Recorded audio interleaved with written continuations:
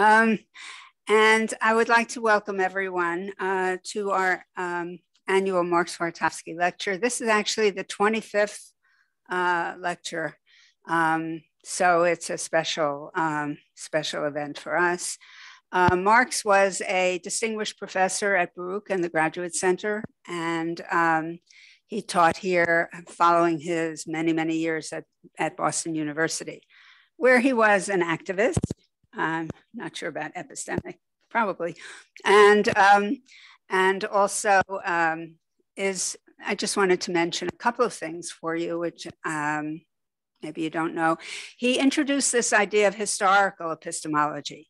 So there had already been a lot of discussion of social epistemology, but Marx wanted to put a focus on the ways that modes of knowing change historically in fundamental ways. And he was very influenced by the writings of Karl Marx, and really updated the notions of historical materialism in a very interesting way, especially using a notion of artifacts in his theory and the role of artifacts. So that was an important element. In addition, he did with me the first collection on feminist philosophy. I think it was actually at his inspiration. We did the book Women and Philosophy, which came out initially as a special issue of his journal, The Philosophical Forum. And then he also did the well-known special issue. It was, I think, the first of its kind on philosophy and the Black experience. I know that Tommy Shelby mentioned that at his Marx Wartofsky lecture, which was in person. And so I'm so delighted to have finally be back in person again here, though we also very much enjoyed Eva Katay's talk last year. So for the lecture, we really just try to choose great philosophers who are carry forward Marx's interests, his spirit. He was very interdisciplinary. He's known for work both in aesthetics and in the philosophy of science. And he brought those together with a commitment to social justice that he introduced into his writing. And he also wrote on Piaget and other issues in the developmental psychology literature because of his interest in historicity and development and evolution of ideas. So with that said, it's my delight, I have one more thing to say. I wanted to make sure to remember to, you're looking at your watch. I wanted to make sure to thank a few people. We have here joining us online, members of the Marx Wartofsky Committee, John Pittman and Omar Dabur, and later Lisa Dolling will join us. In that connection, I want to take note of the untimely passing of Bernard Roy, who was another member of our committee, and he was a doctoral student at the Graduate Center and taught for many years after that at Ramapo College. He was one of Marx's students and made a very interesting transition from being a chef at a Third Avenue restaurant to being a philosopher who wrote about the Port Royal logic. So that's just an interesting tidbit, but he was a really wonderful person, a great teacher, and we miss him. So also thank you to Patricia, and thank you to the various philosophers in our program that have helped us to support this particular lecture. Finally, I get to introduce Jose Medina, which is really perfectly fits what we're looking for in this lecture because of the way you bring together epistemology, social justice, political philosophy, and many other dimensions, including the critical theory, critical social theory, and anti-racism, and other dimensions of thought, all of which were important to Marx and to me and others, of course, here too. That's why it's just great. So I recall I met you at Vanderbilt in various connections, and your work was really interesting to me then, and it continues to be. I know many students here have a very strong interest in your own writing. So just by way of introduction, Jose Medina, Professor Medina is Walter Dill Scott Professor of Philosophy at Northwestern, with affiliations in the Department of African American Studies, Gender and Sexuality Studies, and Spanish and Portuguese. Is that all? So far. His primary fields I've mentioned, well, he's got it in his own words: critical philosophy of race, feminist and queer theory, applied philosophy of language, social epistemology, and political philosophy.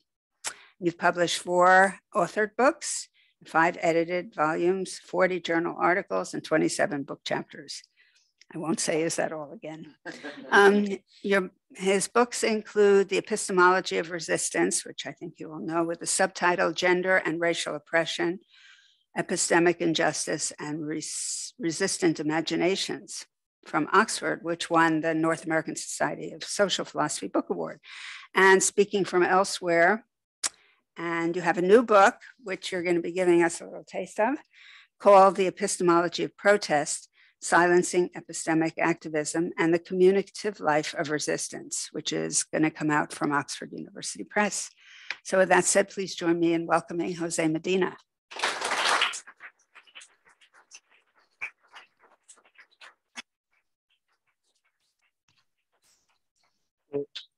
Thank you so much, Carol. Let me see if I have to turn this on. Is it working? Yes, okay. Please.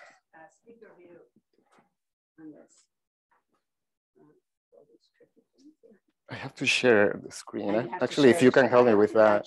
Yeah. Oops, wrong person. Oh, there you go. Yeah, so I think it's that one. Yeah, okay. The clicker is not working, but oh yeah, now it's working. Why is it showing Janet? Oh, because I think we can change that, but no, okay. I don't know. You can also click the minimize one, the one on the left, the bar on the left and that little top. Yeah. But it's just on. But we want to show him.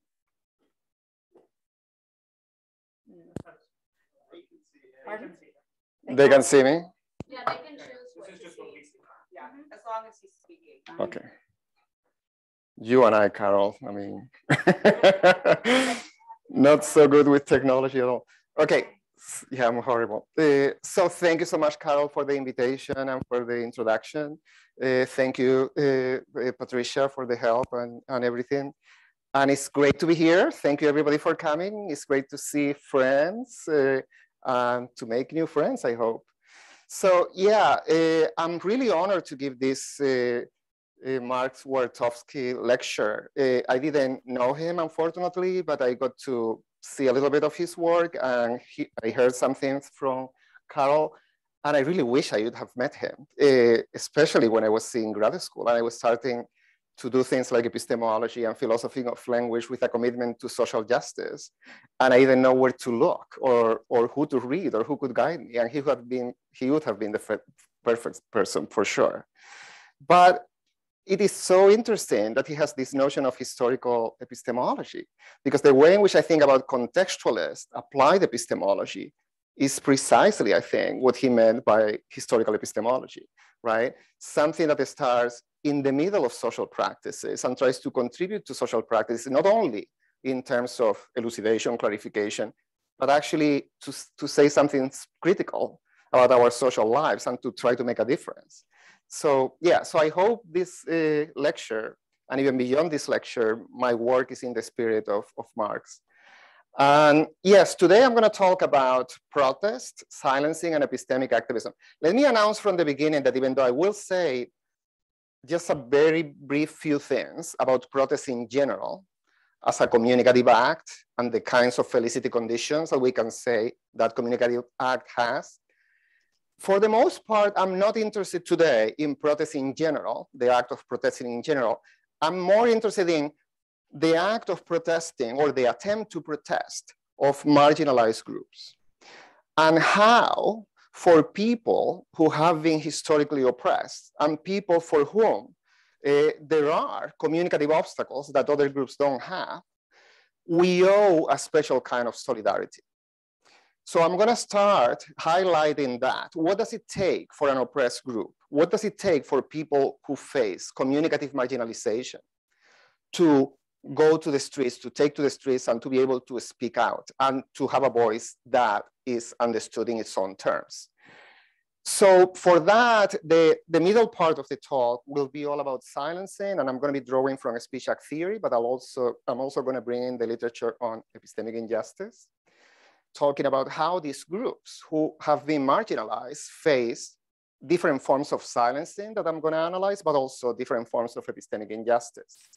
And I'm going to say that in order to fight the communicative marginalization and epistemic injustice that these oppressed groups face, we have to engage in a particular kind of activism that I call epistemic activism. I'll tell you much more about that. So I'm going to proceed in 3 parts. So the first part is just a very preliminary and general account of protest. And what does it mean for marginalized subjects to communicative solidarity we owe to people, especially if they have been silenced. And I'll argue that we owe an enhanced form of communicative solidarity to marginalized groups.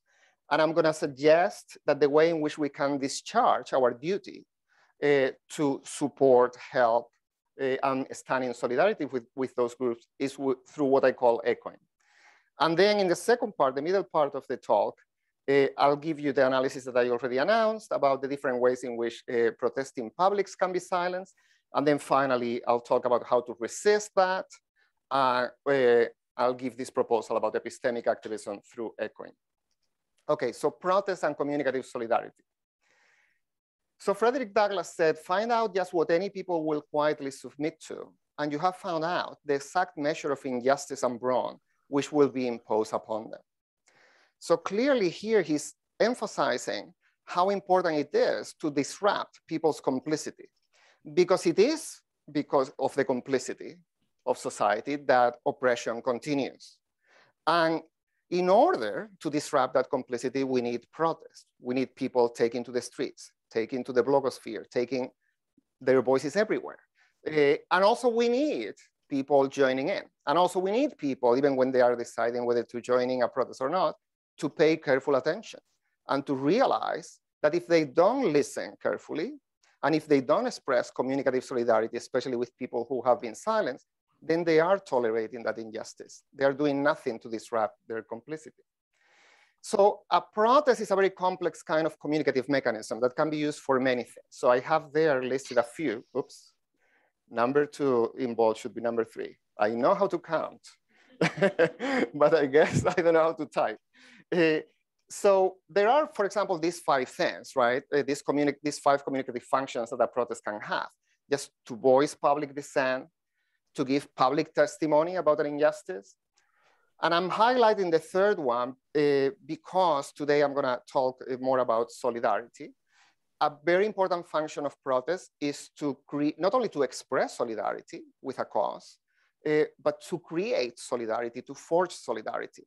And notice how that is done in different ways, but in particular, it is done with the in-group, the internal audience of the protest itself, right? They are forging solidarity with each other, right? And that, for Du Bois, was actually the most important part of protest. We need to protest even if nobody listens, even if we're not going to be giving any uptake, even if we know that we're not going to move our contemporary society, because we have to stand together in solidarity with each other. And that is going to be a form of self-empowerment, right? So that's one really important form of solidarity. The second one has to do with social visibility, public support, forming alliances with other people. So in that sense, it is also, protesting is also about reaching out to other groups and asking for their solidarity. And then of course, a protest is also a mechanism for articulating public criticisms and for making demands. And all of these things are typically blended together, right? It's not that people do one thing at a time. And they're all important. I'm gonna focus more on issues of solidarity, but in fact, as you will see, most of what I have to say is not so much about political solidarity in the standard sense, meaning endorsing the protest, endorsing the claims and the demands of the protest, but it is communicative solidarity in the sense of making sure that protesting voices are heard. Even if you don't agree or you don't know yet whether or not you agree fully with all the demands of a protest. I'm saying that when a protesting public has been communicatively marginalized, you have an obligation to express communicative solidarity with them. Okay, so this point about audiences I already covered. So first, when is a protest felicitous? Because of course, people protest in all kinds of ways, and it's not clear that they deserve attention or that we have an obligation to listen or to communicatively engage with them. Well, Matthew Chrisman and Graham have recently detailed 3 felicity conditions for acts of public dissent that I think apply to protests. I'm going to talk about them. The first one is sincerity. So if you have reasons to believe that the people protesting don't even believe what they are saying, then that makes the protest infelicitous. Acting and speaking in good faith, making demands in good faith so that you are not trying to instrumentalize the communicative mechanism of a protest. You're not trying to manipulate people. You are really in all earnest trying to make a demand. And then finally, and most importantly, being guided by considerations of justice. If you are just asking for a special treatment, if you are just trying to hold on to unfair advantages or privileges, well, you may call it a protest, but it doesn't work in the standard way in which we think protests should work. And for that reason, for the third reason, it should be infelicitous. And the third one is in fact probably the most important kind of felicity condition to talk about. And of course, the third one connects directly with the entire literature on legitimacy, right? Whether or not the protest is legitimate.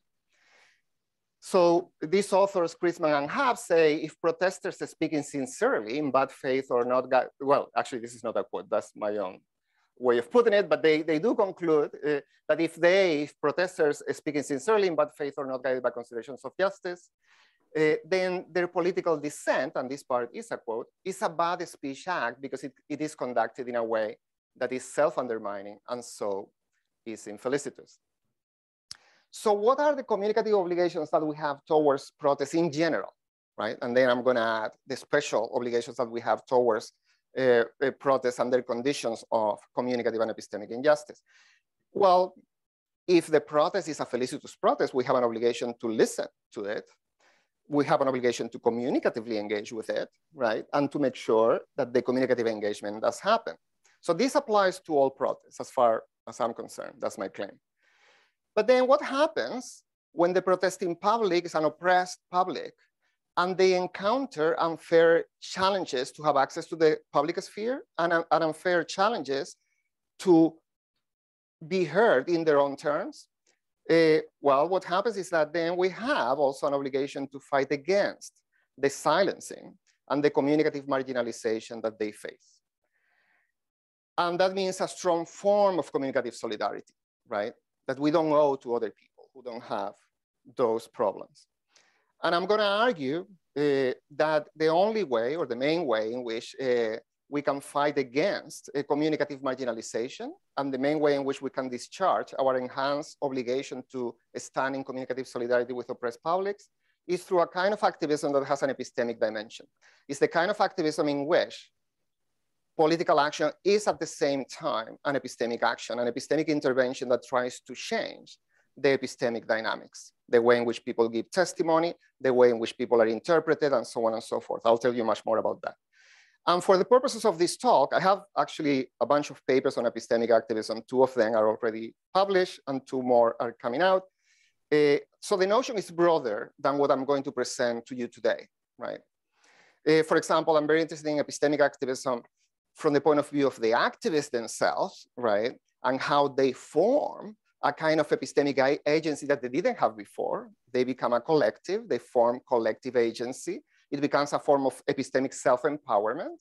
They trust each other, right? The Me Too movement, women, victims of sexual violence, supporting each other. They form a new collective. Of course, Linda has an entire book on issues of this nature. So that's epistemic activism as well. In fact, I'm very interested in that. But today I'm going to talk about a very specific kind of activism that has to be done even if you are not fully committed to a particular political cause, or you're making up your mind as to whether you are committed. And that is the epistemic activism that has to do with making sure that people are heard, that they have a voice, okay? And I'm gonna say we can do that through echoing, okay. So this is a stronger form of communicative solidarity that we owe to oppressed publics. It involves not only giving them proper uptake when they protest, but it involves facilitating the proper uptake of others. And this is where echoing is gonna come in. When you see that other people, other groups, institutions are silencing or putting communicative obstacles for the voices of protesters, then you should actually facilitate the proper uptake that they have not received. Another way to put it is that when an oppressed group tries to protest under conditions of communicative marginalization, facilitating uptake involves fighting against silencing and contributing to the communicative empowerment of marginalized voices. I'm missing a slide, but anyway. So what is giving uptake to begin with? And then I'll say, what does it mean to facilitate the proper uptake of others? In my view, and there are different accounts, obviously, of proper uptake in speech act theory, it involves three things. Recognizing the communicative intention of the speaker or speakers in this collective of protesting voices, but also, and that has to do with recognizing the illocutionary force, right? These people are protesting. They are not threatening the public or the institutions. They're not trying to intimidate the police. They are protesting. That's what they're doing. Then secondly, it involves recognizing, at least minimally, the communicative content, right? So that you have at least a minimal understanding of what they're saying, what the content of the act, the illocutionary act is. And then finally, I'm also claiming, and here I have a stronger notion of uptake than other people in the field, that you also have to recognize the intended communicative effects of the act, that they are protesting in order to achieve certain goals, to persuade people and institutions to make demands so that their claims carry weight in society.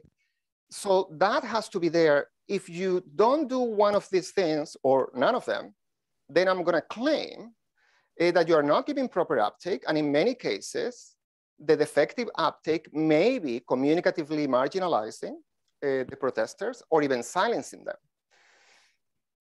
So now I'm saying that for oppressed groups, we have to promote communicative solidarity, and we have to promote the uptake of others. And that is part of the epistemic activism. So that means along the lines of the three forms of recognition that I just mentioned, proper uptake consist, you'd have to promote that other people recognize the communicative intentions of the protesters. You'd have to promote that other people recognize the content of the protest. You'd have to promote that other people recognize the intended consequences. And that is what I'm gonna call those three things: illocutionary echoing, locutionary echoing, and finally perlocutionary echoing. Okay, I'll come back to all of that. And for some reason, I'm actually using a short version of my presentation, which, no, it's okay, because it's gonna take long because I'm not doing it from my own computer. It's okay, yeah, but this is not the last version, unfortunately. I hope the conclusions are the same because I did change it a couple of times. Let me actually go to the conclusions to see.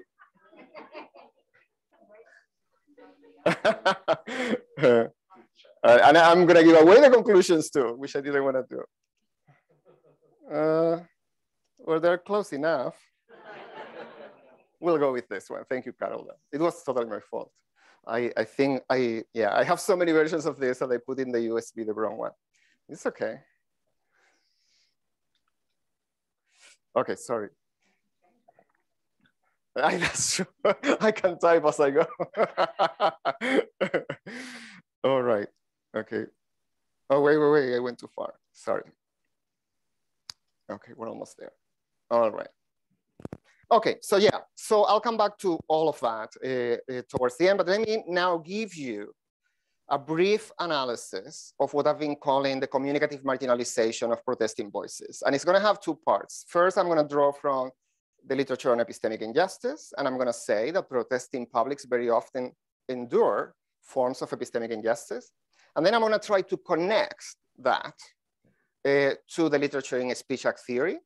and say that very often what is going on is that people are being silenced in different ways, and I'm going to identify different forms of silencing. Okay, so first, Miranda Fricker's notion of epistemic injustice. As she puts it, and here on this slide, I'm not departing from her at all, epistemic injustice is the phenomenon of being born as a subject of knowledge as a result of unfair identity prejudices. And it can happen in different ways, but two main ways in which that can happen is when people are not given the credibility they deserve because of identity prejudices, and then that is testimonial injustice, or because people are not found intelligible when they're trying to make sense of their experiences because of identity prejudices, and that is hermeneutical injustice. I'm going to follow this, so I still agree with all of this, but I'm going to expand it in ways that maybe many people here will not agree with. And that's okay. But I think it is important to expand it, at least for me, in order to apply this to different aspects of the epistemic harms, the epistemic marginalization that protesting publics face. So the two expansions that I'm interested in for the purposes of this talk are the following. Testimonial injustice, I'm going to leave as it is. I'm not going to change that much for the purpose of this talk. But for hermeneutical injustice, I'm going to claim that it is a phenomenon that happens not only when you are unintelligible to yourself or to others because there are no resources, expressive and interpretative resources that you can use to express yourself. I'm going to claim that it also is a phenomenon that happens even when you have the resources, but you are not allowed to use them, right? Think, for those of you who know this literature, Gail Polhouse's notion of willful hermeneutical ignorance, right? The resources are there, you try to use them, people don't let you, or they let you, but they don't give you the proper uptake, and then it doesn't go anywhere. And then there is an unfair credibility deficit that you have, okay? That I'm also gonna count as hermeneutical injustice. But I'm gonna go even beyond that, because I'm gonna say that in some cases, what is happening is not that people find your intelligibility defective or absent, is that they find you intelligible, but they are making sense of your voice. They are making sense of your protest in a way that is completely contrary to your own intentions. Meaning by that, the sense that you were trying to make of the social world and the experience of oppression and the injustice is distorted, is actually erased, so that you are making a sense for a particular audience other than the sense that you wanted to make, right? I'll say more about that and I'll give you examples, but I'm gonna claim that that also is hermeneutical injustice. And then also, I'm gonna use this other notion of epistemic injustice, which is broader than testimonial and hermeneutical injustice, which is what my colleague Jennifer Lackey and myself have called agential epistemic injustice, which has to do with your epistemic agency being blocked or diminished or subverted or marginalized in such a way that you cannot exercise your epistemic agency the way you want, right? So just to give you a sense of what this is about, both Jennifer Lackey and myself have been looking at cases of this in the criminal justice system. In the case of Jennifer Lackey, her main example is the extraction of false confessions. In this country, as you know, it is actually legal, believe it or not, to use all these kinds of techniques of interrogation, right? So that because of fatigue, because you can interrogate people for days, because of deprivation of food and water, also epistemic acts, because they are fed false information. And there are all these ways in which you wait until the epistemic agency of the subject breaks down. You keep undermining the epistemic agency of the subject until they say whatever it is that you wanted to say, right? And we're claiming that is a form of agential epistemic injustice, okay?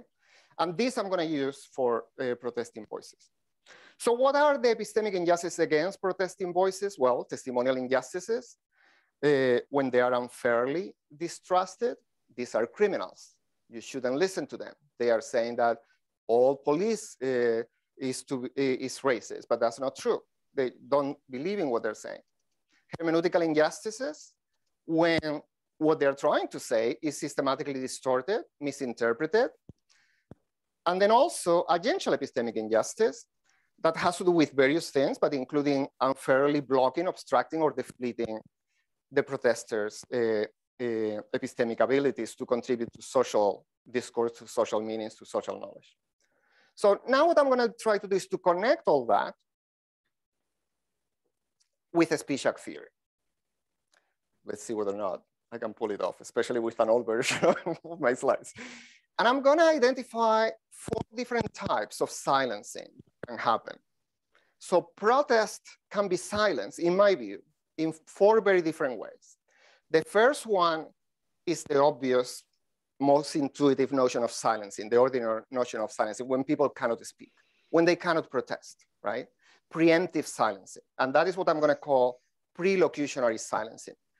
It happens before the locution because people are precluded from protesting.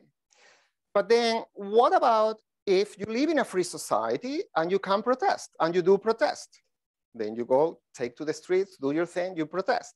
I'm claiming you can still be silenced if what you're doing is not perceived as a protest at all. If your illocutionary intention of protesting is undermined to such a degree that people don't even recognize you as protesting, but rather as doing something else, like rioting and looting or whatever it is. And that is illocutionary silencing, okay? At that point, you may think, okay, if people know that we're protesting, then we're good. Not quite. Because even if you are on the streets protesting and people perceive you as protesting and recognize that you're protesting, if they completely block the content of your protest and what you're trying to protest is not heard, there is still, on my view, silencing, and that is locutionary silencing, okay? Now, at that point, you may think, well, that's the end of the story. We are protesting, they are recognizing us as protesters, they are hearing what we're saying, at least there is minimal understanding of what we're saying, we're good.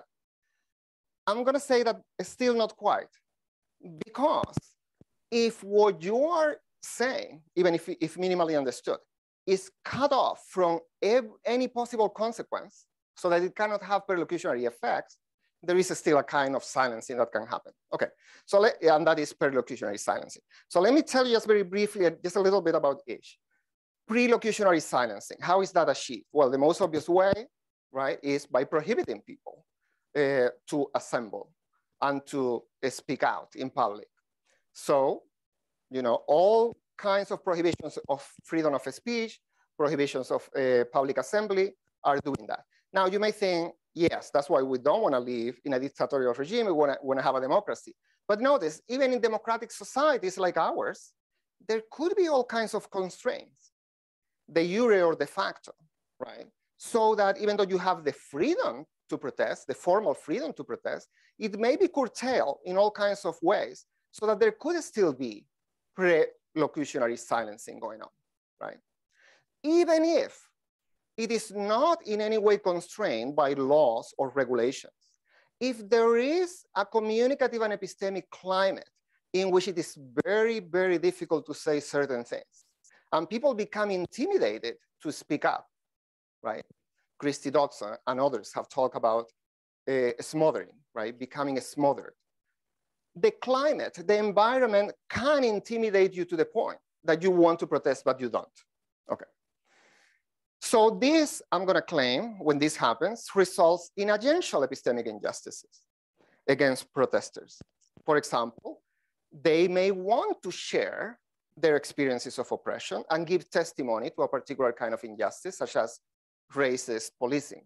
And they cannot do that, right? They cannot exercise their epistemic agency. And this was an example. So for example, I think that in this country, for example, the way in which militarized police presence has been used historically, right? During the civil rights movement, during the Ferguson protests, more recently with the Black Lives Matter uprising in 2020 and thereafter. Well, that is a way of intimidating the public, like in this picture, right? When a protest has been called and nothing is happening during the day and you have tanks on the streets, it is a way, and on top of that, right? The police and representatives are saying there is criminal activity going on, people are intimidated and they may not go out. Okay, now secondly, illocutionary silencing, that has to do with nullifying the communicative force of the act of protesting. So that you are protesting, but the force of your act becomes neutralized. And there are many examples of that. I'm gonna focus on one kind of example. Think about this protest, right? The LA uprising of 1992, after the exoneration of the police officers who beat up brutally Mr. Rodney King. The Ferguson protests of 2016, and of course, the Black Lives Matter uprising of 2020. Notice one thing that is really interesting. I have there LA uprising, I have there Ferguson protests, which is already a way of recognizing this phenomenon that happened was a protest. It wasn't until 2020. It wasn't, I gave a version of this, a very primitive precursor of this talk, at a point in which, if you look up online, if you look Wikipedia before the spring of 2020, there was no entry for LA uprising. It was the LA riots, right? And there was actually no entry for the Ferguson protests. It was the Ferguson riots, right?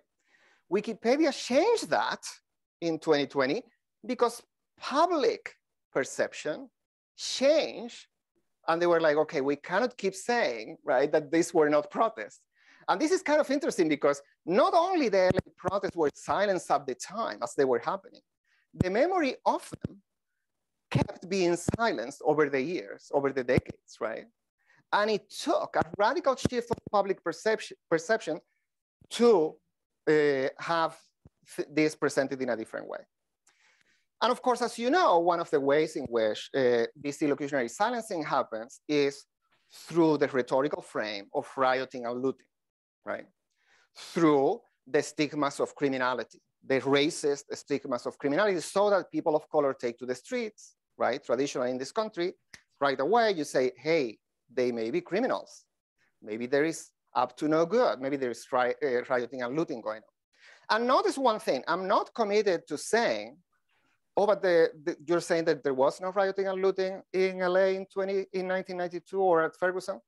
That's not the point. Even if there is some violence and some rioting and looting, the fact is that if that eclipses everything else that is going on, that you don't even perceive anything else other than rioting and looting, then you're clearly not hearing that there is also a protest going on, right? Okay, and then there is a famous tweet by Donald Trump in which he said, these facts are dishonoring the memory of George Floyd, and I won't let that happen. When the looting starts, the shooting starts, right? So clearly he's inviting American audiences to engage in illocutionary silencing of the protest that started after the killing of George Floyd. Notice also that in doing so, he's not only inviting people to illocutionary silence the ongoing protest, he's also trying to create an intimidating environment for protest so that he's also inviting people to pre-locutionary silence future possible protests, because he knew, we all knew, that this was going to continue, that the protests were going to proliferate. So that's an example of that. Now, you can think of illocutionary silencing on two different models, and I'm going to mention what they are. I prefer the second one for a number of reasons. The first one is the model of illocutionary disablement that Ray Lanton and Jennifer Hornsby have developed, so that you become disabled to perform certain speech acts. And I think that even though there is a very important intuition there, well, there are also theoretical problems when you say that people cannot even do it. But also there is part of the phenomenon here that is not fully captured, which is that yes, in some cases, you may say, when there is illocutionary silence and these people are perceived as not communicating at all, as making noises. They're not communicators, right? They have been disabled to a radical degree so that you don't see them as doing something communicative. But most of it, and that can happen, but most of the time, you perceive these people as doing something else, not protesting, but intimidating the police or threatening the public or right. And then the second model is more helpful with that, which is the model of Kukla under the heading of discursive injustice. And part of that is illocutionary flipping a communicative act so that it is something very different from what it was meant to be, right? subverting the illocutionary force of the act. So as Kukla says, discursive injustice occurs when members of a disadvantaged group face a systematic inability to produce a specific kind of a speech act that they are entitled to perform. And in particular, when their attempts result in their actually producing a different kind of a speech act that further compromises their social position and agency. And I think that that is precisely what is going on in cases of illocutionary silencing of protest.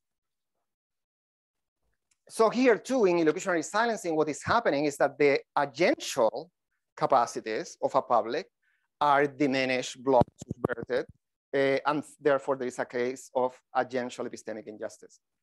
How about locutionary silencing? That happens when there is a systematic distortion of the content of the protest, a manipulation of the content of the protest. So for example, Black Lives Matter, the slogan Black Lives Matter has been manipulated in all kinds of ways. And as you can tell, right, the famous ways of responding to Black Lives Matter with all lives matters or blue lives matters are actually projecting a message onto the slogan Black Lives Matter that seems to be very different from the original intent. How is it that blue lives matters is even a response to Black Lives Matter, right? It must be because you think that by saying Black Lives Matter, you're somehow saying that the lives of police officers don't matter. And of course, right, all lives matters. If you give that response, it's because you think that there's some kind of tension or problem between the claim Black Lives Matter and all lives matters. This was explained, let me go to this, by a bunch of people. Lubel Anderson, for example, has a whole analysis of this in which he says that what is happening in those cases is that people are blocking a particular interpretation of the slogan Black Lives Matter, which he calls the inclusive interpretation, which should be the most natural intuitive interpretation. And that is the interpretation against the background of racism, right? Against the background of Black lives not having mattered. And then you say Black lives do matter, right? So that interpretation is, for example, as it can be glossed, and I have it on the slide, Black lives do not matter, or they have mattered less, and they should matter, or they should matter equally. So Anderson says, well, that gets blocked, so that no matter how you much insist, that is my self-interpretation of what I'm saying. That is rejected, and then an exclusive interpretation is imposed on the slogan Black Lives Matter, and then it is read as only Black Lives Matter, right? So that is locutionary silencing, on my view. And it results in a kind of hermeneutical injustice against the protesters. Not because they are found unintelligible, but the intelligibility that they achieve is not the intelligibility that they want, right? And also, I didn't mention this in the middle of the slide, the second point, that what happens here is not, when there is locutionary silencing, it's not that you don't perceive the protest as a protest anymore, but you don't perceive it typically as a legitimate protest. So there is a communicative downgrading. There is no communicative erasure of the act of protesting, but there is a communicative downgrading. You are misinterpreting the protest precisely to show that it is infelicitous, illegitimate, and so on. Okay, perlocutionary silencing. That happens when the protest, the act of protesting, is cut off from possible communicative consequences so that it cannot carry the way that it should carry in public life. And that can be done in all kinds of ways. An obvious way, in my view, is through the creation of freedom of speech zones, right? Which is something very peculiar that started to happen in this country at some point, right? That if you wanted to protest, yes, you have your freedom, you can protest, but we're gonna take you in buses to these far removed parking lots so that you can, protest over there to your heart's content. So for example, in the picture that you have there on the slide, Condoleezza Rice came to Vanderbilt to give the commencement speech, and this was during the Bush administration. Many of us wanted to protest. The university, the Nashville police, they said, great, we're gonna take you, to these parking lots. And of course, the media would not reach us. Nobody was there. We were just marching, and doing our own thing. So that is perlocutionary silencing, in my view. There are other ways, right, more subtle ways of making sure that a protest doesn't have communicative consequences. And it has to do with obstructing the communicative afterlife of the protest act. Here, you can see how people use all kinds of techniques like discrediting, misinterpreting.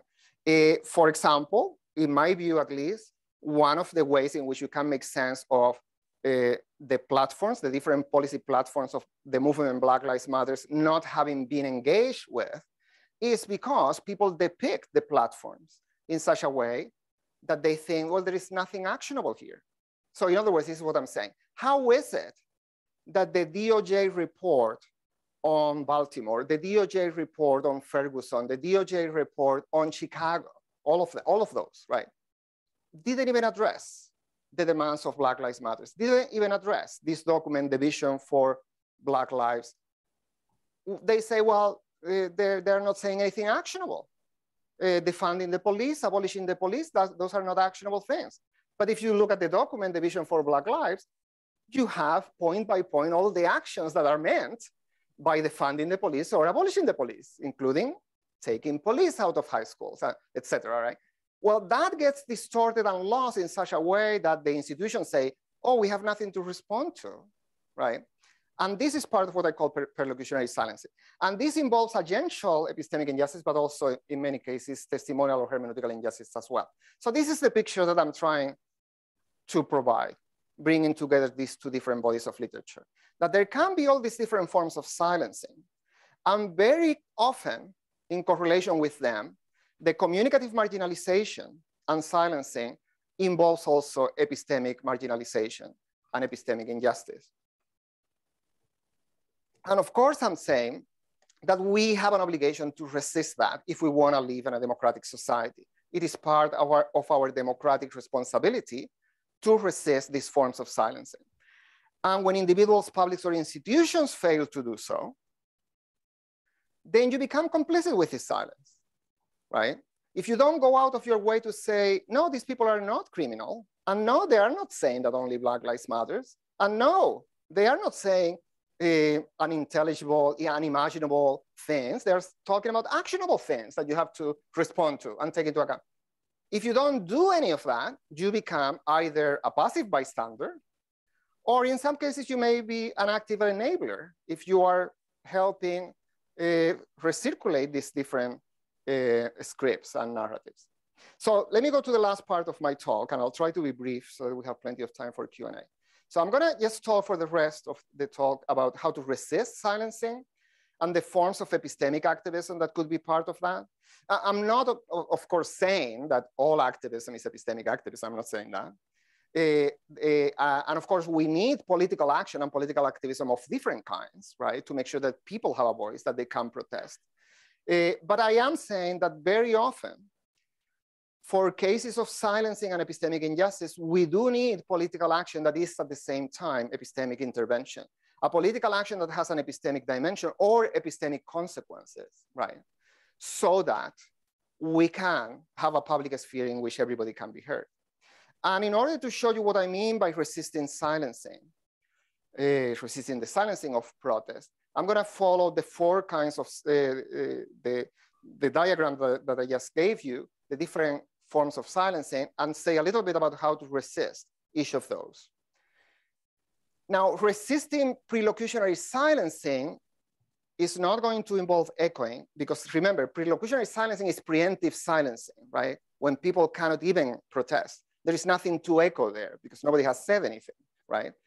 There is a lot of activism that goes into that, resisting prelocutionary silencing. And I actually think that sometimes the resistance against restrictions on freedoms of speech and freedoms of assembly take an epistemic form. It doesn't have to, but sometimes it does take an epistemic form. But then obviously the other three kinds of resistance, right? Resisting illocutionary, locutionary, and prelocutionary silencing are going to be specifically epistemic, on my view. They're going to have an epistemic dimension. Okay, first, resisting prelocutionary silencing. What does that mean, and what do we do? Well, we have to denounce and fight against constraints and prohibitions on protest. We have to fight against inhibitory communicative climates. We have to proactively create opportunities to protest when that is difficult or illegal, right? And we have to change the communicative dynamics so that people feel comfortable and empowered to protest. And we have to change specific social environments, right? And political environments so that people can do that. Now notice that a lot of activism is precisely about doing that, right? And a lot of activism is very creative, it's creating these ways of engaging that even under the worst conditions, even when you are forbidden to enter the public sphere, when you cannot protest at all, you protest. Think about two cases, and I'm going to talk only about the first one just for the sake of time. Two cases that are probably among the worst conditions that people have for protesting. One is a dictatorial regime in which protest is illegal and has very incredible consequences, including incarceration, in some cases even death. And people still protest under those conditions, right? And also another kind of case, the criminal justice system in this country, incarceration. Because freedoms and liberties are curtailed to such an incredible degree, the criminal justice system has been created so that incarcerated subjects cannot do a bunch of things, including protesting. They cannot protest even the most basic things, for example, about their living conditions and their health and their well-being. They cannot protest, right? Not only in prison, but even in jails, when you are awaiting trial, right? You cannot protest. I mean, just think about what that means, right? Why? Well, if more than 2 people gather in the halls, that is illegal because that's possible gang activity. They are up to no good. They are criminals, even if they haven't been convicted of anything just yet in a jail. Well, that's what I'm saying. Part of what has to change, of course, is to change those conditions. But for as long as those conditions don't change, there is all kind of activism that you can engage in so that you are changing the public dynamics, and you're changing the social environment, and you're changing the social practices. So part of what you do as an activist, and I'm claiming that there is an epistemic dimension of this, and definitely epistemic consequences of this, part of what you do is to reconfigure public spaces and reconfigure social practices so that you do overcome your silencing and you do protest. So for example, this is the example that I have there on the slide. The madres of Plaza de Mayo, las madres de la Plaza de Mayo, right, in Argentina during the dictatorship, during the military junta in the late 70s. They wanted to protest and give public testimony of their loss, of their missing children, of their grief. They wanted to do that in public and they couldn't do so, right? Because there was a curfew and people couldn't take to the streets and gather and so on. So what did they do? Well, initially they said, well, we cannot just gather in the middle of the street because we're going to be arrested immediately, but it's still legal to go to the park. It's still legal to engage in leisure activities like walking on the park instead of marching. So they did that, right? They knew that they couldn't do a sit-in in the middle of the street, but they could sit on a bench in the park and just do a sit-in there as if they were just sitting on a park. So they protested famously, and that brought a lot of international attention. That, of course, the junta was like, oh my God, people cannot use the parks anymore, right? A state of emergency, not even leisure activities, go home. So they went sent home. So what did the madres do? Well, at that point, religious activities were still legal, right? So they crashed another party, right? They went to a pilgrimage, right? Nuestra Señora de Luján, the pilgrimage of Our Lady of Luján, and they just, walk in the pilgrimage with everybody else, but wearing their children's nappies as headscarves, and they turn something into a protest, right? So that is how you fight prelocutionary silencing. And I had something similar to say, not similar, but I also had in this slide things to say about how you do that in prison. And I have an article that came out in Social Epistemology in 2021, but I'm going to skip that for the sake of time. How do you engage in resisting illocutionary silencing? In all kinds of ways, obviously through counter speech. If there is an intimidating, inhibitory speech, such as the one of Donald Trump that I gave you as an example, that is silencing people, then you should engage in counter speech if you can, to create a different speech that neutralizes the intimidating, inhibiting speech, okay?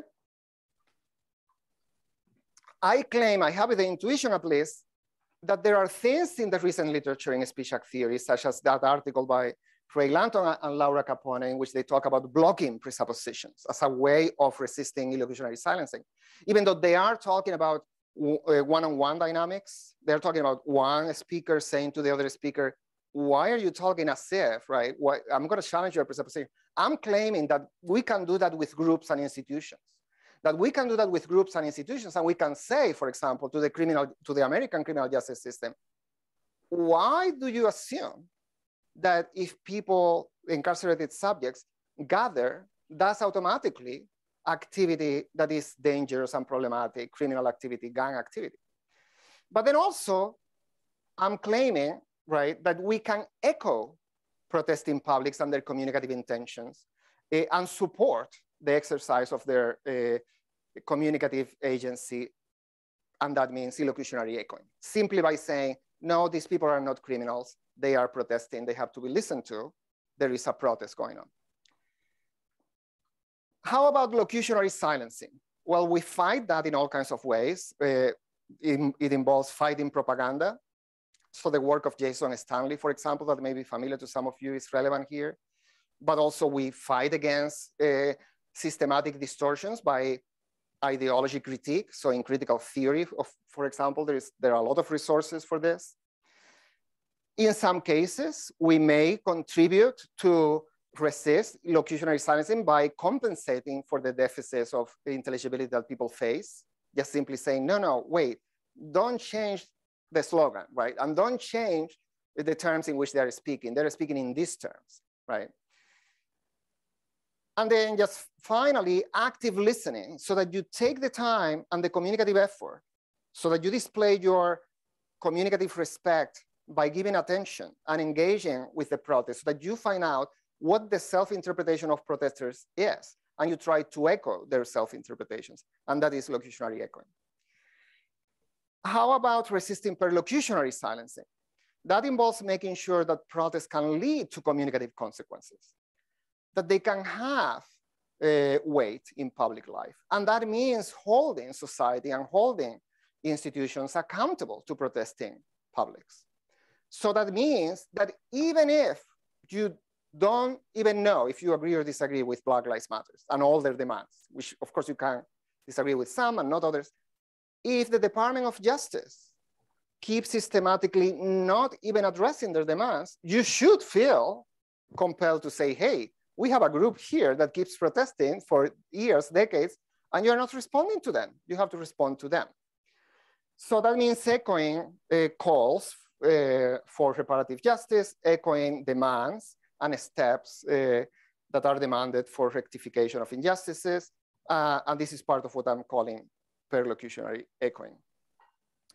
So focusing on the last three kinds of resistance that involve echoing, I'm claiming that we all have a prima facie obligation to echo those protesting publics that have been marginalized and silenced.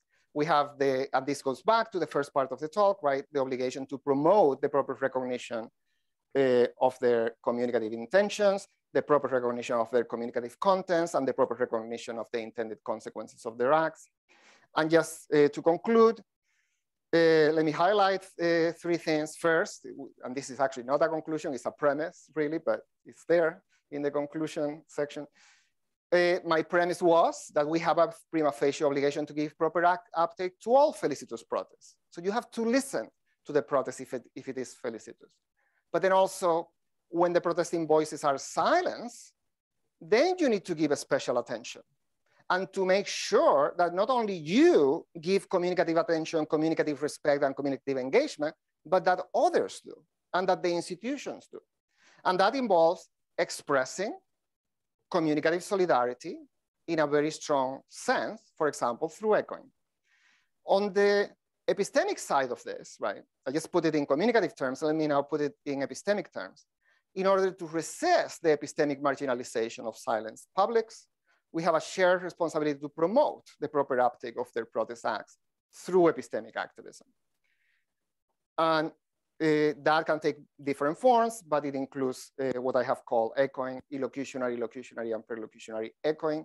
That is part of resisting the marginalization of oppressed publics. And that is a shared obligation. I haven't told you a lot about what I mean by that, but it is very important that it's a shared obligation. So we don't think about it as, oh my God, I have to do this. No, we have to do this, right? And we have to support each other in doing that, in making sure that silenced groups are heard. And I'll conclude with that. So thank you very much.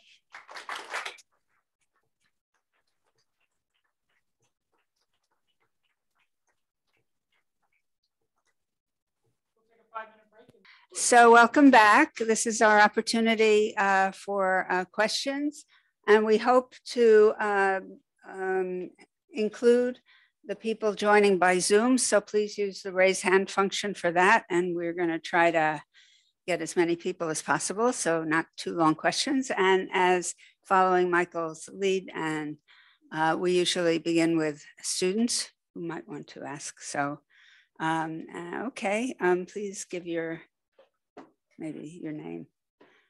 Let's start with you. Tomasz, it was a pleasure. Thank you very much for this talk. I wanted to ask about a specific case. I'm not sure if you'll find it interesting, but I'm curious what you'll say about it.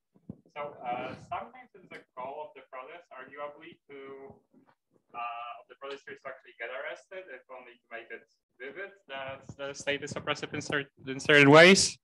So, for instance, a couple of years ago, the conservative government of Poland tried to outlaw the usage of the rainbow flag by claiming that it offends religious feelings of some people and so on. So there was a high-profile case of an activist trying to stick a rainbow flag into a hand of Holy Mary, precisely in order to get arrested.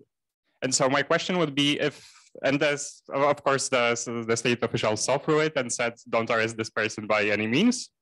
So this leads to this counterintuitive thought that by issuing this order, in a way, the government silenced the protesters by not enabling the intended uptake. So I was wondering if you'd say that this is an act of silencing or not necessarily so.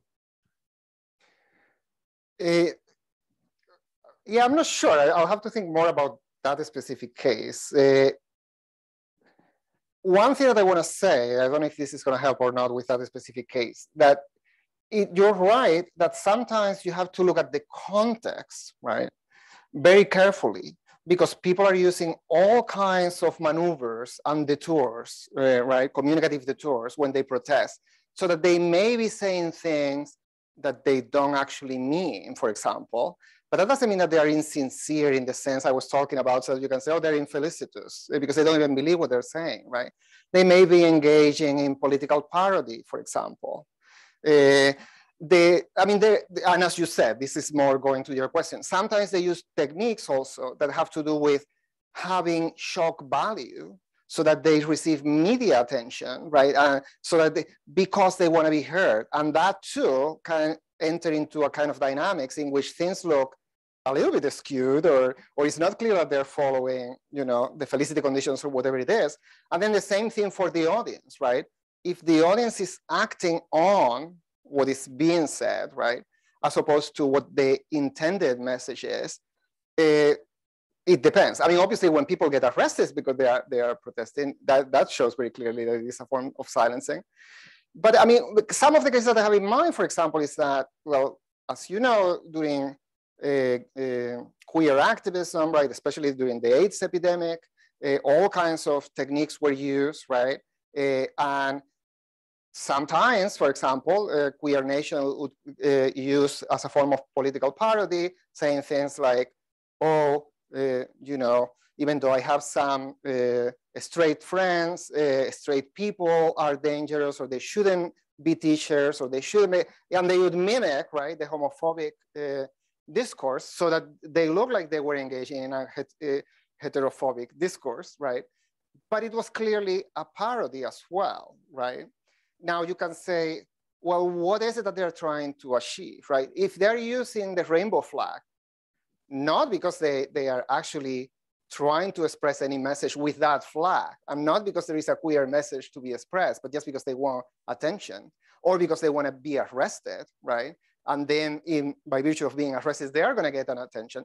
right? You have to look at that dynamic, right? And whether or not in the end, they were able to reach the audience that they were intending to reach, right?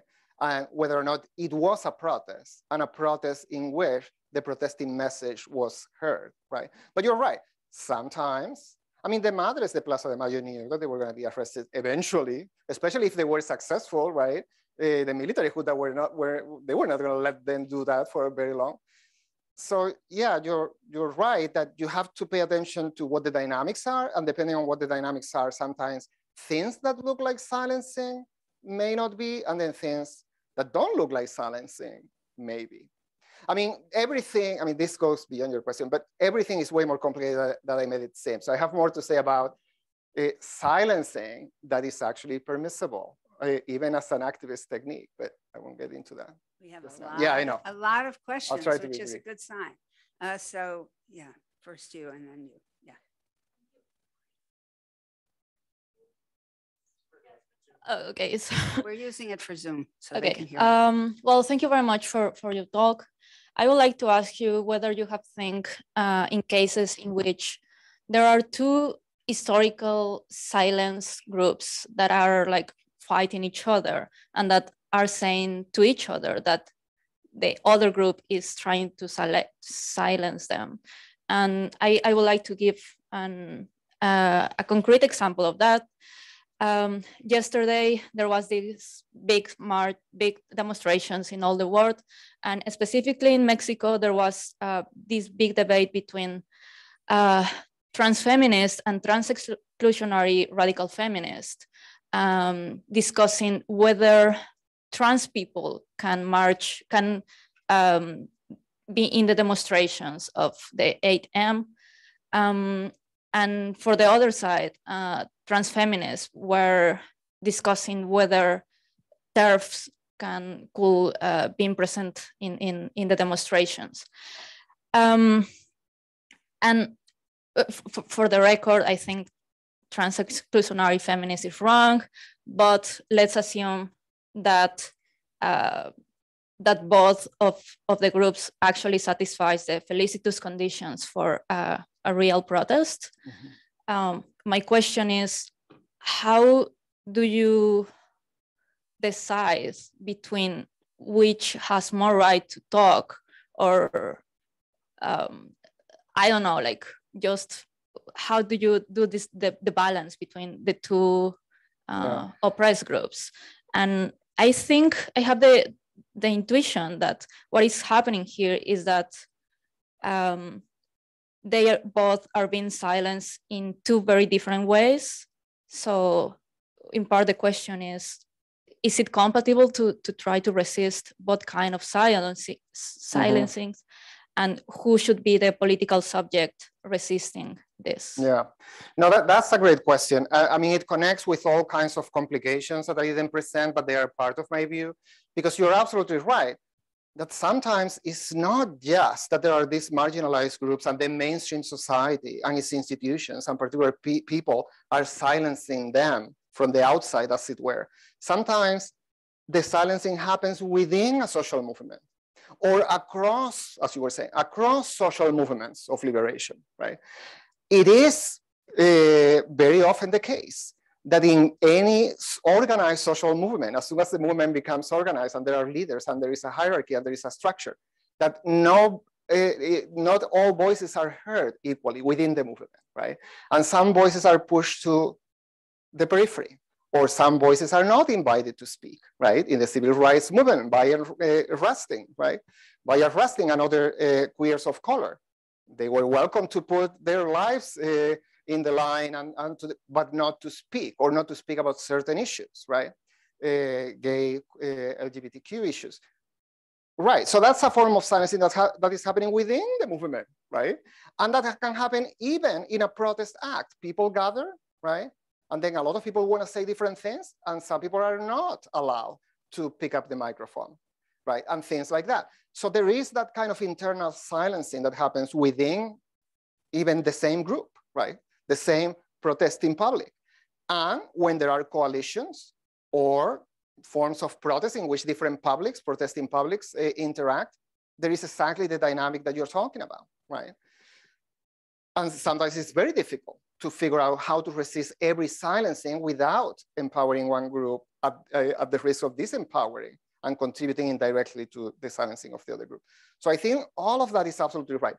One thing that is not like, the complete solution for all the problems that you're raising, but that I think it helps, is what I call in my own analysis, this is in the manuscript, it's not published yet, the commitment to the polyphony of a protesting public.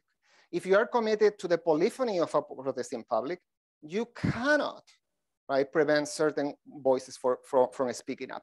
Moreover, I claim that every grassroots movement contains voices, an indefinite number of voices that we don't know whether or not we have heard, and therefore we have to remain actively open to hear more and more people.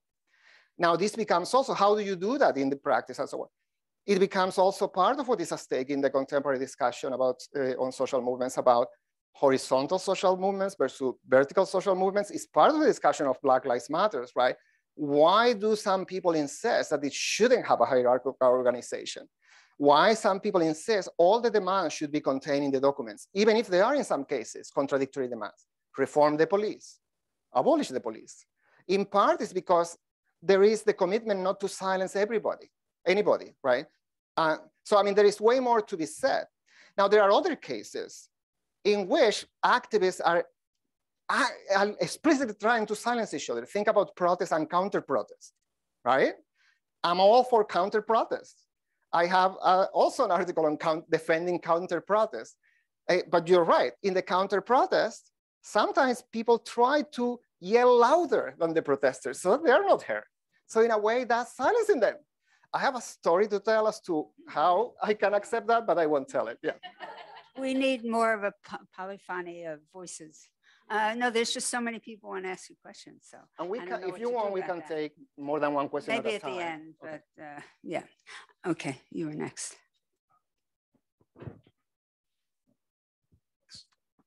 Okay, cool. Thanks, Professor, for the great talk. I have a quick question about semantic distortion. And my question is related to this idea of locutionary silencing. I was wondering if, at least when it comes to like slogans, does it need to be like a consistently presented slogan that then gets distorted in order for it to actually be locutionary silencing? The example you gave, in fact, the response you gave to just now is what I'm thinking about with Black Lives Matter, because I'm wondering about what happens when not the lingo or the slogan or the symbol changes, but who's saying it. So Mitt Romney in the summer, I just looked it up and he deleted it. On Twitter said Black Lives Matter. And a lot of people were really pissed that he of all people said Black Lives Matter, both on the left and the right. Now, in this example, he did not mean to silence. He was trying to actually take part in it. He was in marches and everything. But people on the left didn't like it. And people on the right didn't like it. The people on the left didn't like it because, in fact, one of my friends said, well, I'm not using the slogan anymore because if that guy if this very radical slogan is now being used by the ruling class and it's not radical anymore.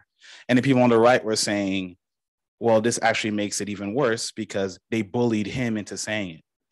So I'm wondering about this issue about locutionary silencing when it comes to the depiction of just slogans, and does the context, kind of mean something here? Yeah, no, that's a great question. Now, being a contextualist, of course, I'm going to say yes. The context, the context matters tremendously. So, no, I agree with everything you said, and you're absolutely right. Just because you're repeating the slogan, even without adding anything in its own terms, doesn't necessarily mean that you are doing locutionary echoing, right? And showing this communicative solidarity that I was telling you about. So you're absolutely right. Now, there are cases of co-optation, right? In which you are co-opting, right, the message, and you are deflating sometimes the message, or you are neutralizing the critical force of the message, even though you're repeating the message. So during the uprising of 2020, I mean, not at the beginning, not the first week, not the second week, but when people realized that it had become so popular, we all started receiving emails or text messages from companies, right? Uber telling you, we support Black Lives Matter, right? Now, clearly, what they're saying is, we want your business. We don't want you to go away, right? That is what they're saying. So they are not really doing what I'm saying they should be doing. And you're right, it's absolutely the context and the communicative dynamics in that context that you would have to analyze to say, look, on the surface, this could look like echoing, the opposite of silencing, right? But actually it has silencing consequences of a particular kind, so I agree. Great. Okay, I think I can open it and we'll mix it up. So I'll go to Miranda. Please use the mic. Oh, I'm sorry. Thanks so much. Wonderful. I agree with almost everything. There's one thing I found myself resisting, and I'm now a little unconfident because it was an early slide. So if I've just misremembering it, I think it's amazingly fruitful to apply speech act theory to collective communicative acts. And I would love the way you were sort of giving us a taxonomy. You seem to agree with Chrisman and Hubbs about the felicity conditions. And if I'm remembering correctly, the last one was that the cause must be just for a protest. That seems to be— No. It was based, I mean, it's close, but the difference does matter. It wasn't that the cause must be just. It was that the protest should be based on considerations of justice. Okay.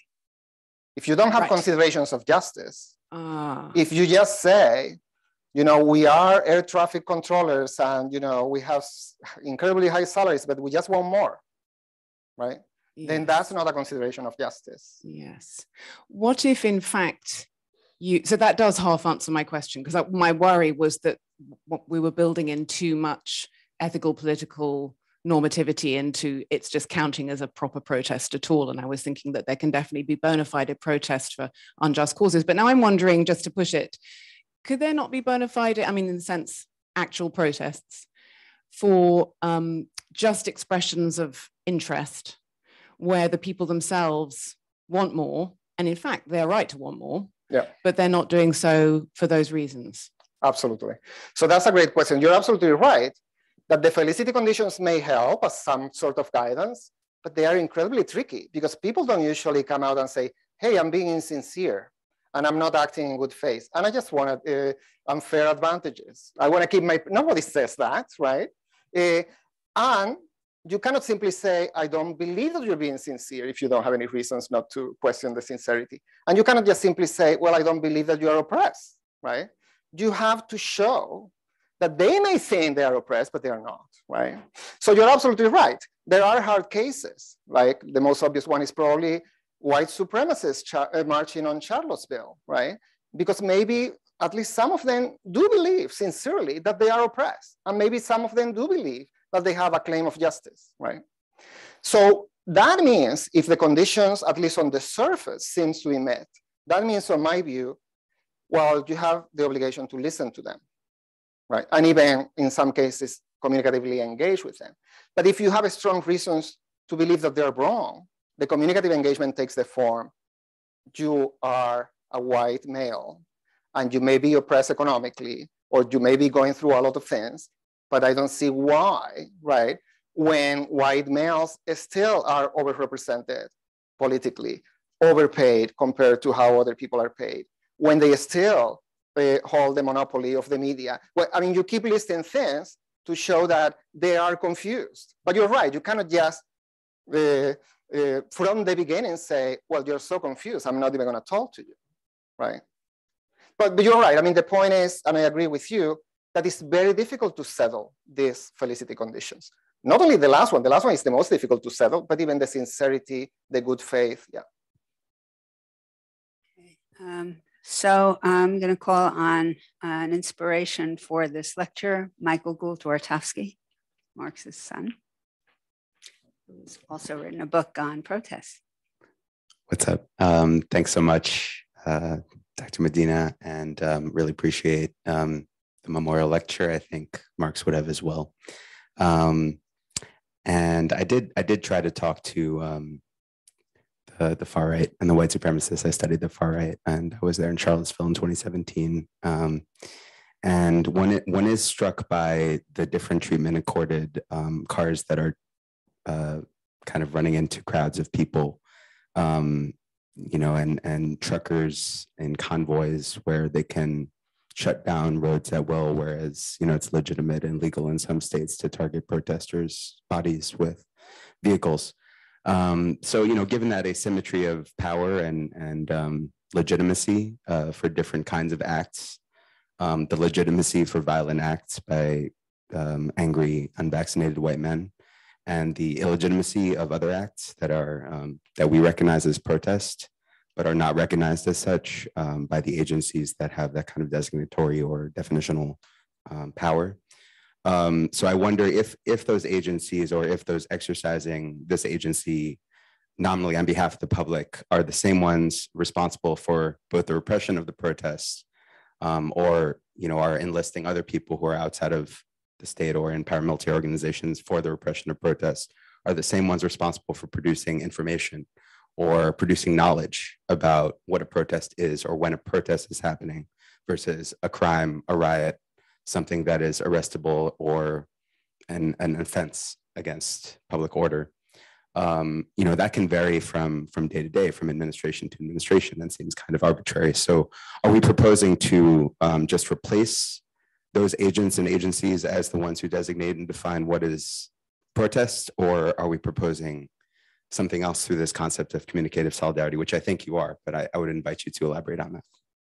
Well, thank you so much. I mean, that's a great question. I think I agree with everything you have said. And I hope I didn't give the impression that even though I'm looking at the communicative dynamics of a protest, I'm not just myopically looking only at what the protest says and does and how people immediately at the moment reply to it, because it is true that there are all these structures, institutions, processes that are going on at the same time and after the protest. So that it's very important also how the protest is remembered, right? What trajectory that protest or other protests or many protests can be put into, so that we pay attention to whether or not people have been heard, whether or not something has been done with their protest. And then you're absolutely right. I mean, this connects more directly with some of the things you were saying. It is incredible how the very mechanism of a protest is explicitly co-opted, in some cases, not just by publics, disenfranchised publics like the white supremacists, but also by institutions, right? And structures. Coca-Cola making money out of protests, right? But then also how, as you said, how the police, how the military, right, may actually be silencing one kind of protest, but invested in another kind of protest at the same time. So I agree with all of that tremendously. So this is only one small contribution to the analysis of protests. I don't mean to say that all reactive activism against silencing is of the kind I mentioned. It's not that now we only have to do epistemic activism or all of that. We have to look at the institutions. We have to look at the structures. We have to look at the entire arrangement within which this particular act is taking place. But I think it's very important to connect also all of this with something you were saying at the beginning. That, yeah, in Charlottesville, there were people protesting, right? But there were also people assaulting other people with cars, right? And there were other things going on. And also obviously in January 6th, maybe it started as a protest, maybe even a felicitous protest, going back to Miranda's concern. But then it became something else. It became an assault on the Capitol. It became an insurrection, right? Or even a better example, well, of course, those who protest against, have been protesting for decades in this country in front of abortion clinics. Well, of course they are protesting. And of course, if they think, right, that an abortion is a particular kind of crime or violation of a right, they should say it. But notice what happened. They may be doing that, they may be protesting, but they're doing other things as well. Namely, they're blocking the entrance to the clinic to people who want to exercise their reproductive rights. And when the police say, no, you cannot block the door, they are shaming and intimidating the people who go into the clinic. What does that mean? That at that point, even if there is protesting going on, there is intimidation going on. And at that point, you also have to stop the intimidation, right? And you have to make sure that stops. And you have to do other things that are part of counter-protest, but they don't look like the normal engagement in which people are listening to each other. Yeah, so it's only the beginning of an answer. But. Okay, I'll go back to this side. Yeah, you split the microphone. I think in the back you had a question for a while, and then we'll go to you. Thank you. Thanks for the talk. Super interesting stuff. I have a question about echoing, and I think you specifically mentioned echoing when you don't have full uptake, which I feel like is important when you want to support like a group. And a lot of times, like there will be claims that you don't fully understand or something like that. But then when we think about the felicitous, the conditions for felicitous protest, could they somewhat contrast with trying to echo something without full uptake? Are you in risk when you, so I have a memory of joining this protest by a group, like I believed in the group, and it was about, I don't know, a group of teachers, I think in Mexico, that were abducted and killed, something terrible, but I didn't understand a lot of the things around it. I was just like, I believe in this group, I think their claims are probably justified. Am I in risk of like being kind of an infelicitous protester because maybe by not having full uptake, I'm not exactly in good faith, because how can you really be in good faith without real understanding? Or maybe, I mean, I think you are still aiming at justice, but you might, the first condition, I slipped my mind, but I think also, sincerity. Yeah, you might not be sincere if you don't fully understand. Like, is that like a structural problem that could arise? No, that is a really interesting problem, especially for me, because in the analysis of protests and protest movements that I am developing, I am actually very interested in issues of opacity. Not only opacity with respect to other publics, but self-opacity. That the protesting public itself, because it is information, because it is a way of forming a collective with certain grievances and demands. Well, that is happening, right? And you don't know fully what everybody else thinks. And a protest is, in fact, in that sense, an epistemic mechanism of collective learning, a laboratory almost, in which people are trying to share experiences of injustice and find out what the movement is about, find out what the protest is about. So there is that opacity even inside the protest. And you're absolutely right. If you want to be a good democratic citizen, you know, and empower every voice, and you walk around and you see that there are people who seem to be protesting, and then you see that there are other people who are trying to silence them in whatever way, either because they're saying they're criminals or whatever, and you intervene, right, going back to your question, well, you don't really know what this protest is about, right? Can you really do the echoing, and can you do it well? And can you find yourself in a predicament in which you are echoing something that turned out to be something very different from what you thought it was, and maybe something that it should not have been echoed at all. So that risk is always there. That risk is also there for protesters. You are not going to protest. You are not going to leave your house if you want absolute certainty, if you want to have absolute certainty and all the guarantees that you are not going to be part of something that you don't fully support at the end of the day, right? So there is always a risk in protesting. There is always a risk in echoing a protest. Now, all that being said, of course, I also think you have to do your homework as much as you can. So of course, if you haven't taken the time to find out what the protest is about, you should be very careful about echoing, right? So I hope that helps. Great, thank you. We have a lot of questions. I'm almost going to move to the collecting, but not quite yet. Linda, and please wait for the mic because people on Zoom will hear it. Great talk. I want to ask you to say more about the epistemic part of the epistemic activism, because you know, on one reading, what you're saying is you want to, you know, you do a lot of great work to show how silencing works. So you want to unsilence, and you know, I think that can be read as part of your idea of polyphony, that you have more voices and then more likely to figure out the truth, that sort of an argument. But there is a question, you know, but sometimes we do want to silence false claims that that Biden lost the election or whatever. One example from a movement is the claim "Believe all women," right? Which is clearly a strategy of trying to unsilence to make a space for women's accusations of sexual violence to get taken up and get taken seriously. But on the face of it, just reading it literally, it means all women's accusations are true, and I think 99.5% probably are. But I think if we we need to think about the epistemic implications of that claim and its effect on the movement and the movement's ability to garner wide public support. Another example is when people say critical race theory is being taught in public schools, and most of the liberal elite media in the US is now saying they're such idiots. These people are such idiots. Critical race theory is only taught in a few law schools, is not being taught in public schools. And so they're silencing the critics of critical race theory, right, by claiming that they don't know what they're talking about, they're stupid. And, the truth is that what they're saying is true.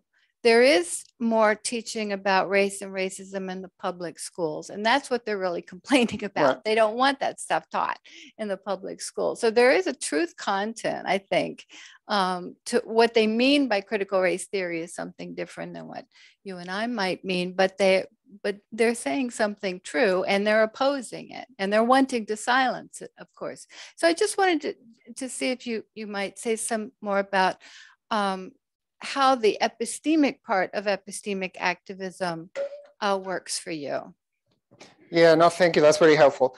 So this is not an optimistic proposal saying that the more voices are heard, the more viewpoints are considered, the closer we're going to get to the truth. Because clearly, I mean, we live in an age in which, technology is being used to disseminate all kinds of conspiracy theories, right?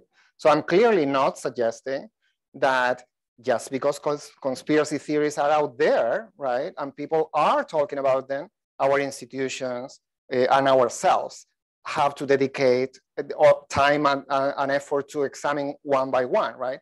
To begin with, because we have limited time and limited energy to do that. What I am saying is that if there are grievances based on considerations of justice, everybody should be heard, or they should be at least shown that they don't have a case. The problem, for example, with, and I know there are different cases, and this is not the only one you were thinking about, but clearly the problem with the theory that the election was stolen is not that we haven't heard the case, or that it has not been taken to the courts, or that we have not waited for evidence to surface. I mean, that's not the problem. The problem is that no matter how much attention you give to them, right, they still have the claim that, right. So there is a kind of stubbornness there, right, that has to do with not accepting the epistemic game, right? Not accepting that evidence has to be presented, that reasons have to be given, and all of that. But then going to other cases, I think you're absolutely right, that in many cases, we're going to have to be selective. We simply cannot, spend our lives listening to all these conspiracy theories. And there are constraints, right? There are epistemic constraints to public debate, including, well, people have certain burdens that they undertake when they make a claim. And when they call attention, they have to show evidence. They have to show something. You give them an opportunity, but if that opportunity doesn't go anywhere, I'm not claiming that you're committed to, I don't know if that helps, but I am saying that there are ethical reasons and political reasons why we should be committed to polyphony and we should be committed to communicative solidarity, but there are constraints, including, as you said, or suggested, Linda, epistemic constraints about objectivity and truth and having evidence or being open to provide evidence. So, yeah. Okay, I'll call on Patricia because she has to go set up the reception. Thank you. Thank you so much, Professor, for the talk. I was really interested in Yanai's question earlier and your response. And I'm wondering if you could just say more about this idea of communicative solidarity as such, because it seems to me, in the way that you were talking just now, that it's a more diachronic category, that it's one that's kind of cast over time. And likewise, this idea of communicative engagement is also one that is happening over time as you encounter a protest, a group of marginalized people, and you want to engage with them. And one of the things that you might choose to do, if in the context of silencing, is this echoing activity.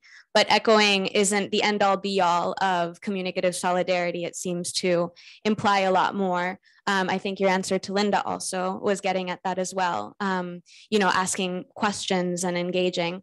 And if you're also from a marginalized group, seeing how struggles can connect, for example. So I was wondering if that's a good characterization of what you have in mind with this idea of communicative solidarity being a broader umbrella and echoing being an action that you do as part of that. And if you could just say more, if that's the case. No, it is absolutely the case. So thank you so much for emphasizing that. So you're absolutely right.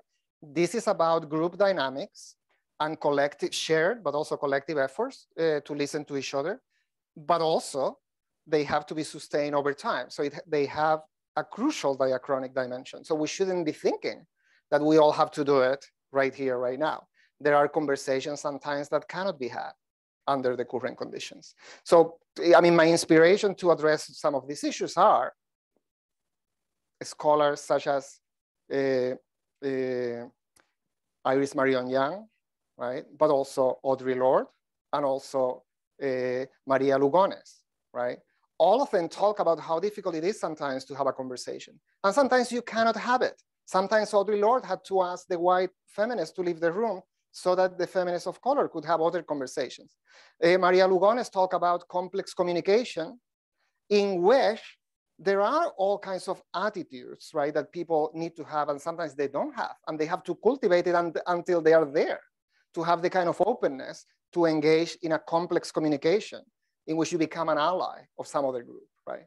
But you may not be there, or it may be impossible for a particular group to be there just yet, because we don't know enough about each other's history, because we haven't sustained this conversation long enough. So the diachronic part is crucial. And then there are within that all kinds of obstacles that arise, but also all kinds of resources that we can develop and strategies that we can develop. And that's why I'm mentioning these particular feminists, because they have taught me some of these strategies. Maria Lugones, Audre Lorde, Iris Marion Young. But yeah, I mean, it is something very rich and very complex and diachronic for sure. One of the conditions is to have our material needs met. So you can go get the reception started. Oh, and now she got Alice is going to help. Alice is going to help. Okay, and we had a question over here. And then I'll go back. Hi, thank you. My question was related to Miranda's questions. Do you think we could silence infelicitous protests? My view is that maybe we should just choose not to silence any protest. The first reason is, as you said, it's very tricky to decide which protests are felicitous and which aren't. And the second reason is that I see that a common tactic to silencing these protests is to label them as infelicitous, as kind of motivated by ulterior motives. So why not just open the floor to everybody, and then we can decide which ones are felicitous and which ones aren't? Yeah, no, you're right. I mean, and that is part of my view, actually, that in some cases, right, you can use the felicity conditions to say, hey, but don't you see that we're not talking about justice anymore? But in other cases, you have to let the conversation continue, because it has to be played out. You cannot just assume, right, that you have considerations of justice, but your opponent does not. So that has to be played out. But I think you're absolutely right. That is part of what democratic life is, but it's not at all easy, right? But in other cases, people are trying to abuse the communicative mechanism of protest. And then if you can show it, if you can say, no, but you're not even sincere, or you're not acting in good faith, then you have to show it. But showing it is a very complicated thing. I mean, it's not just appealing to this principle, and then you're done, right? It is, as you said, part of the conversation that needs to happen. And we have a question here, and then after that, I'll do the multiples. Hi. So I wanted to ask you, during your presentation, you moved past talking about prison protests. And I would love if you could like very briefly kind of discuss the ways in which prisoners are able to avoid the silencing protests. Yeah, no, that is a great question. And that is something that I've been trying to think about carefully. Because when I got interested in prison activism through some of my colleagues, through formerly incarcerated people I knew and so on, one of the first things that I was amazed is to find out that, well, prison activism to begin with is incarcerated subjects themselves, right? Engaging in activism. I was like, how the hell do they do that, right? They cannot do it. And they do it in all kinds of ways, right? Supporting each other, right? Trying, in some cases, deceptively, right? Or clandestine protest, so to speak, so that they are not perceived as protesting, but they are protesting. Or that they are doing something that the institution still allows, the carceral institution still allows, or that the prison guards are gonna disregard, and it becomes a protest, right? And how do they do that? In all kinds of ways. One thing that I was very interested in is figuring out how they form collective subjects within the prison system so that they could do things together. Because they cannot, I mean, that's one of the things that they cannot do, right? They cannot say, because then they are perceived as being part of a gang or something. Well, they do that in all kinds of ways, but one way is through coordination. So that if somebody had a grievance, they would all file a grievance together, right? And inundate the system, right? So that, and there is a particular county jail in Durham, North Carolina, in which I did a lot of work, and I was collaborating with Matt Witt, who was one of the organizers of the Inside Out Alliance. And the incarcerated subjects form a committee, they call it, the First Five Committee, in which they were trying to change the way in which they could air their grievances through coordination.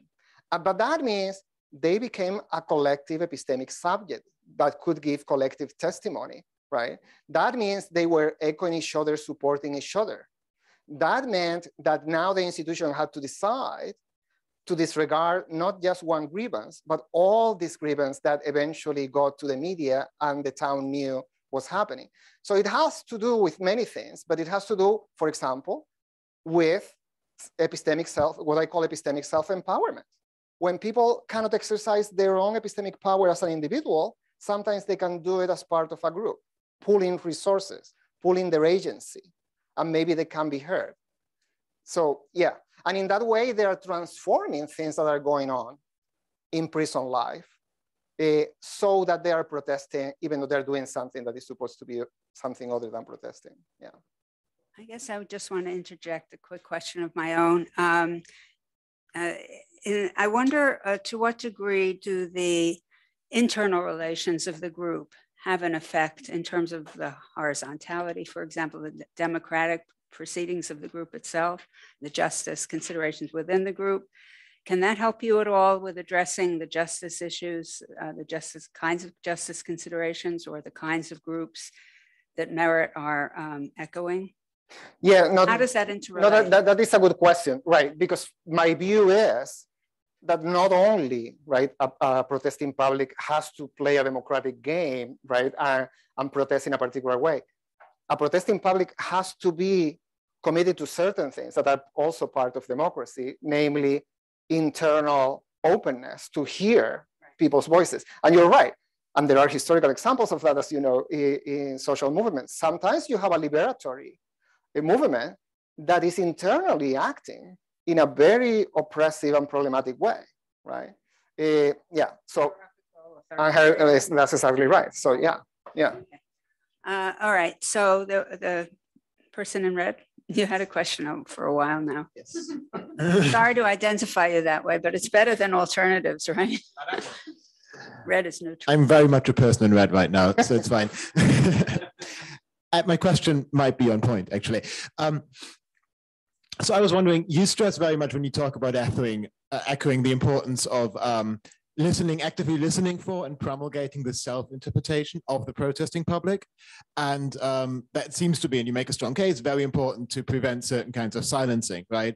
But on the other end, historically, there seem to be cases where groups used like other interpretations of protesting publics, but that led to rather successful coalition building and solidarity. So if we think about the formation of the Rainbow Coalition under the leadership of the Black Panther Party in like the Chicago of the 70s, what seems to have been happening there is that the Black Panther Party members said, well, look, the Young Lords and the Young Patriot Organization, you have all these protests and you don't say you're talking about racial capitalism, but really you're talking about racial capitalism. So we can build a coalition. So there it seems that the Black Panther Party imposed, or at least suggested, their other interpretation of the protests that happened, and maybe in a different way and probably in a more problematic way, but still in a way that was productive in some ways, that happened with the Communist Party of the USA in the American South in the 20s and 30s, right? Where they said, okay, all these protests by Black sharecroppers, you're just protesting for your kind of quite local aims, but really you're aiming at like capitalism and the oppression of what the Communist Party considered the Black nation in the American South. So I just wonder, do you think this is like compatible with echoing based on the self-interpretation? Do you think there's a tension there, or do you just not agree that those were actually productive cases of solidarity building? That's a good question. I do think it is compatible with what I'm saying, but I also think that there are problems and constraints that have to be identified so that we avoid certain issues. So the short answer is, or the very this truncated synopsis of what I want to say is that, well, of course, slogans do travel, right, as you're showing, and things that a particular movement or a particular group is doing may be beneficial for another oppressed group, for example, to use.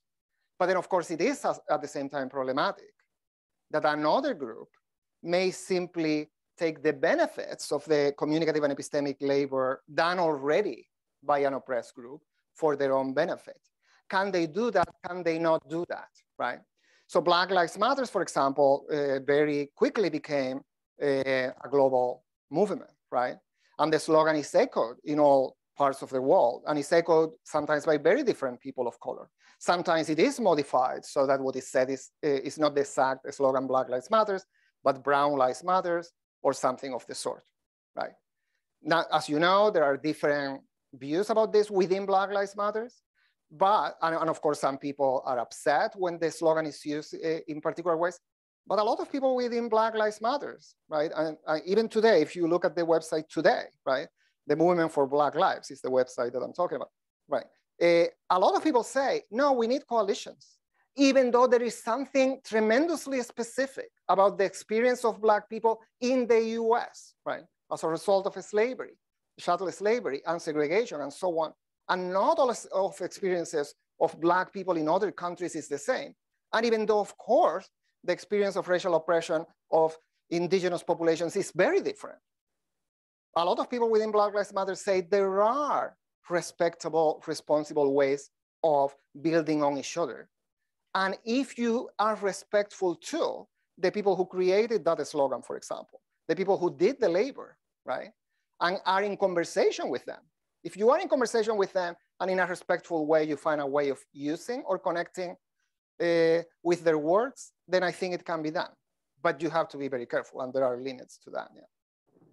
Okay, I don't want to silence our Zoom participants. So if any of you have any questions, now would be the time because we're coming to the end. Okay.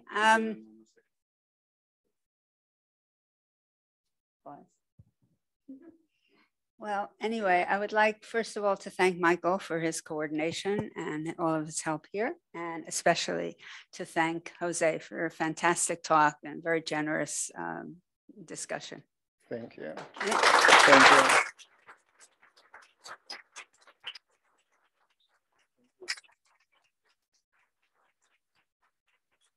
Now we get to head upstairs to 7113 for wine, cheese, other nice things, beer even. And yeah, a lot of good stuff to eat and drink. And you get to ask your follow-up questions to Jose, who won't have time to talk, to drink. I'll leave this here. Yeah. Thank you so much, Monica. Yeah.